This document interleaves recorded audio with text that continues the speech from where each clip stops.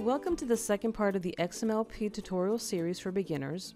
This section will be dedicated to creating a very simple template using BI Publisher Design Helper for Microsoft Word.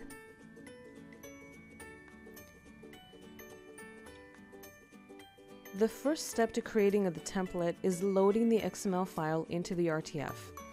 To do this, open up Word, and then go to the BI Publisher tab, which should be visible if you have properly installed the add-in. Now, if you're having difficulty viewing it, then you'll need to go to File, Options, then select Add-ins. Next, select COM add-ins and click on Go. If you don't see that BI Publisher option available, then the add-in is not installed. If the add-in is there, then click on the sample XML to load the data. Select your file and then click OK. Upon successfully loading the data, you will get this message. Now we are ready to use what is called the Table Wizard to insert a simple table into the template. Select Table, click Next. Since we have only one repeating element, click Next and Continue. In this part, we may select the fields that we want to display in our table.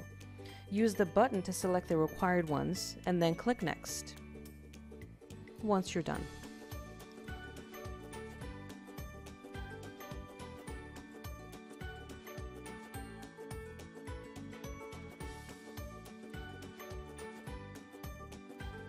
Here you can select how to group and sort the data. We will not cover this extensively because the data is sorted already on the query side. The only thing you need to do is check the option Data Already Sorted and then click Finish.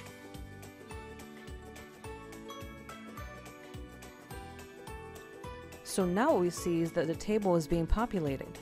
We can go ahead and add a title, if we want, at the top of the table. Just going to go ahead and type in classes given in with a colon, and leaving room at the end to enter a dynamic field that will auto-populate the description of the term. We'll do this at a later point. In the meantime, feel free to insert pictures, logos, or do any other formatting that you want, such as changing the font color or the size. Doing that here at the table. You can edit different parts of the table, like the heading titles as well. Just give them a more meaningful name rather than have the fields that are taken out of the query. And this is basically how our final template looks.